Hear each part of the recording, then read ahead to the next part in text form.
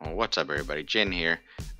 This is going to be a real quick tutorial on how to upgrade your third cast Cube of Fate necklace into a fourth cast Cube of Fate necklace.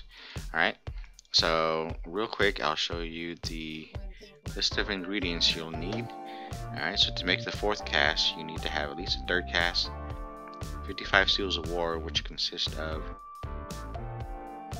over 2,000 supply tokens, 72 million coins, 680 supply tokens, and another 100 million in coins. So let's get started. It'll be here at the Ascension Forge, located at 549-675 in Archo. Okay, and if you look on here, we'll go to accessories. Now remember,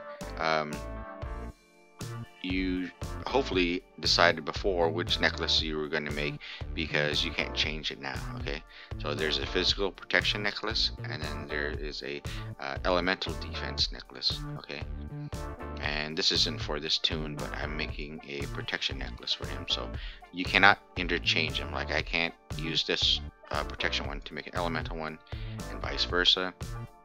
And it's kind of confusing because the picture here looks like a protection necklace. See, this is the protection, but up here it's elemental. So I don't know if they just switched the graphics around when they assign this later on in original PWI. But I'll show you real quick how to do this. Okay, so first thing we're gonna need is some Seals of War, and we'll just go ahead and make 55 of those.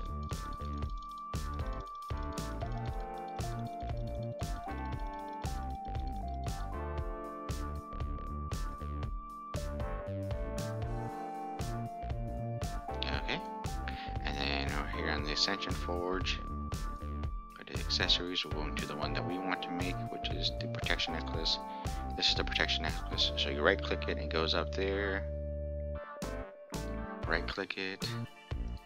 Right click it. Alright, and everything's all lit up. Let's go ahead and make it. I'm not going to need anything carried over. Boom. And there you have it. You'll notice this is even though it's the same level as the third cast, this is level 16 and third cast is also level 16. You get a little bit more physical resistance, and then when you refine it you'll get more, and plus you get the 5 attack levels and 8 defense levels, which the other one you got 5 and 5, and this one gives you also 250 physical resistance too. And that's about it. Alright, so if you have any questions, go ahead and leave them in the comment section. I try to answer as soon as I can. If you have any video suggestions or whatever, go ahead and drop them in the comment section, and I'll try to get one out for you. And go ahead and please click like and subscribe. Alright, I'll see you guys back in game.